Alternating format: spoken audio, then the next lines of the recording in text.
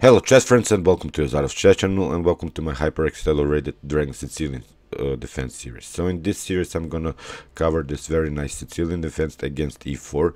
So with this King's Indian videos that I've already created, I think then you will have a very nice repertoire while playing as black, so against e4 and d4.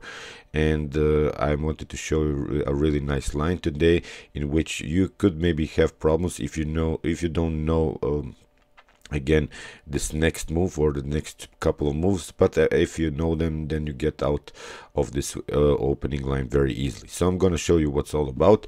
Let's see now. Again, this hyper accelerated rank Sicilian defense. We have e4, now c5, knight on f3, g6, d4, c takes d4, knight takes on d4, bishop on g7, knight on c3, knight on c6, bishop on e3.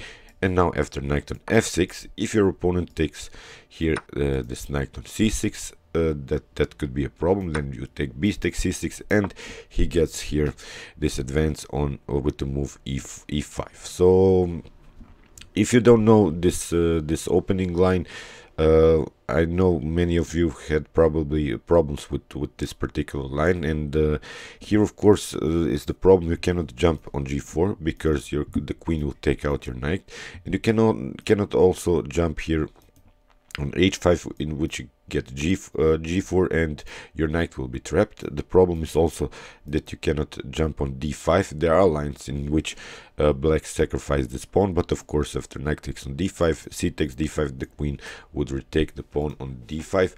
So here the best move, believe it or not, is the move knight on g8, again to go on the starting square. And here I wanted to show you, after your opponent plays f4, here I recommend you to play the move f6. So this f6 breaks really this space advantage that white has already created with this pawn, with this advanced pawn on the 5th rank. So of course we want to break his space advantage here, and with moves as f6 I think it's perfectly fine. Then you can, if your opponent of course takes, you will develop again your knight with a tempo. And the other thing is, if your opponent doesn't react, you can go maybe and develop your knight to the square h6, and then on a very nice square f5, which could then attack the bishop on e3. So the first game in this line that I wanted to show you, it was played by the legendary Garry Kasparov and Vassily Ivanchuck. Vassily Ivanchuck here with black pieces. The game was a draw, but I wanted to show you how Vassily Ivanchuck get out of this line very easily. So here after f6, Kasparov played bishop on d4, now queen on a5. That's an important move, which indirectly also attacks here the king with the spinning chances here on this diagonal. And the other thing is that we are also covering this d5. So white is forced now to do to show his cards and to do something in the center. So here Kasparov played queen on d2. He played for this sort of pawn sacrifice, but he played on the fast development. Of course he wants to castle queenside and then create an attack maybe on the e file on the king, because black hasn't castled so far. So we have f takes e5 by Ivanchuck, f takes e5, and now c5, attacking the bishop. Now he simply took out the pawn, and now bishop on c4. That's now black's problem a little bit. It might seem to you that well, black's never gonna castle in this line, but here after knight on f6 and castling, here bishop on a6, very nice move. We are attacking this bishop, which is really annoying and which is covering this diagonal and also this f7 square. And here after bishop takes on a6, queen takes on a6, now we have bishop on c5, d6, rook on e1, and now Ivanchuck castled. And in a couple of moves this game was really a draw. And you see in this line I don't think you have any problems, because you have a very nice central control with these two pawns. You can also play maybe here rook on b8. You have this semi-open b file. You can create this attack on this weakness on b2. So I think this is playable for black. So let's see now another example here. I wanted to show you in the game again. After we have here e5, and then again knight on g8 and f4. We have again this move f6. So the and now if your opponent plays here e takes f6, so this was I'm gonna show you a game. It was played by Borislav Ivkov and Puch Stoyan. Here we have knight on f6 and bishop on e2. Castling, you see again we don't have any problems here. We have possibilities to play maybe here d5 and then knight on queen on c7, and then after that e5. So we have a nice central control with these pawns. Here we have kingside castle, bishop on b7. The simple development move, perfectly fine. Queen on c7, as I said, is the preparation, and then after that to gain some space with move says d5. The other thing is that we could now play here this knight on d5. Then after knight takes on d5, we have c takes d5. So this is a very good and central control with the pawns. We would then have a pawn on d5, d7 and e7, and we can fix the position with moves as e6. So now the position of course is dynamic. Both of the players have their chances, but I'm really wanted to show you this important line with f6, because if you wouldn't react there very good, you will get crushed very easily in this line. So I think this f6 is perfectly fine. So we have queen on e1 here by Borislav Ivkov, and now queen on c7 as said, and rook on d1. Now we have rook on e8. You see we are covering these two very nice files, f and e. It's sort of a discovered attack also on the queen. And here we have queen on h4 by Ivkov. Knight on d5, knight takes on d5, and c takes d5. Now we have opened also this very nice c file, and we have now possibilities maybe to play d6 and e5 and connect the pawns here in the center. The other idea is why we traded this knights on d5, because we want to liberate also this f file for the rook, because the threat was for white to play here maybe the move f5 himself. So here we have c3 by Ivkov, and now Stoyan Puch played here e5. This is now a really liberating move, because after bishop on g4 we have bishop on a6 attacking the rook. The rook goes on e1, and now d4. See how these pawns work really well together. They're now really attacking pieces, and this bishop gets now kicked away. We have bishop on c1 and e takes f4. Rook takes on e8, rook takes on e8, and now we have bishop on f4. Of course you cannot take the bishop, because you get bishop on e6 and you lose the queen. So here we have by Stoyan Puch queen on b6, c takes d4, and now queen on b2.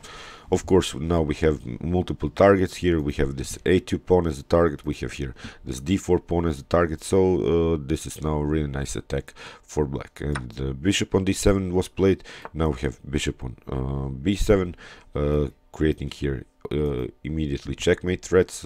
So bishop on h3, queen on e2 attacking the rook, rook on d2, and now queen on e4, queen on f2, queen on b1, queen on f1, and now the queen is trapped. Of course black would take white's queen, so we have here g3, now queen to e4, creating also here threats on the h1, bishop on g2, and now bishop on d4 was played, and here's where the position where Borislav Ivkov resigned. So let's see again this line. After e takes f6, here knight on f6, not a problem.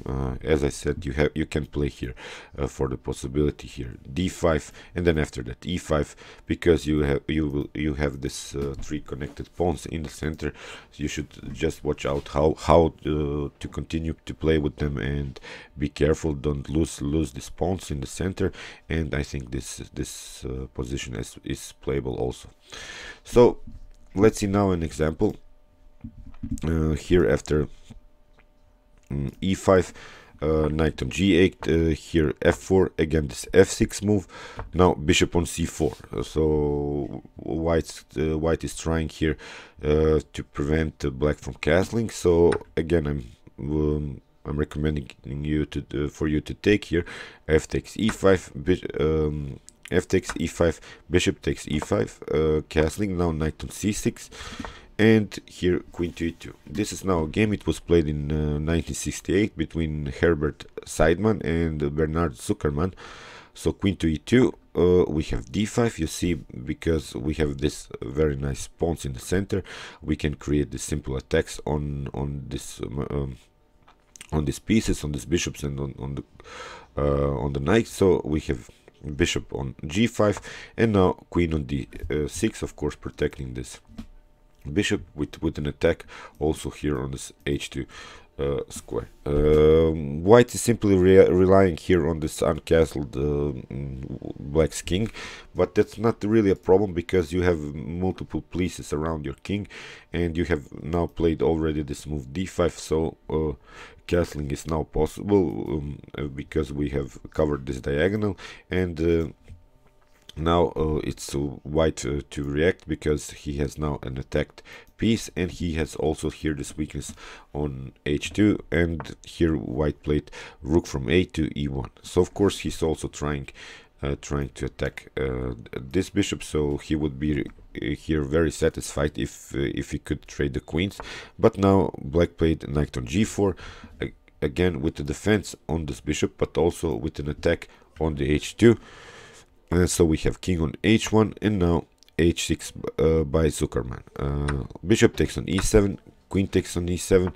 Now we have h3, and now d takes c4, g3, and now c5. Of course, you see, this is now the problem. If you take simply, then you get bishop on b7. This is a very nice open diagonal for this bishop. So here bishop on b7, king on g1, and here we have queenside castle. Knight takes on g4, king on b8, rook from f to f1, and now rook on d7. This is now the position in which white resigned, because he is a piece down, and as I said, he didn't get anything by this early bishop on c4 move, and I think again this was a very nice game by black. So let's see again this line a little bit. So here after f4 and f6, bishop on c4. So don't be afraid here to take on e5. So f takes e5, bishop takes on e5, and here knight on f6. I think it's perfectly playable because white doesn't have any pawns here on this d or e file, so you can play here on this simple attack with d5. But be careful if you castle or something like that. If you play maybe too early this d5, then you can get maybe this sort of sacrifice, knight takes on d5, and then after c takes d5, then the queen could get here maybe with the check and an attack on the rook and the king. So be careful of this kind of line. Of course, you in this line, black didn't castle kingside, but this is one tactical possibility which you should know in this line. So thank you for watching, guys. You can watch my previous hyper accelerated rank Sicilian defense videos, and you can also watch my King's Indian videos in which you can cover your game against d4, and you can also subscribe to my channel. Thanks you for watching, and chess is the best, of course.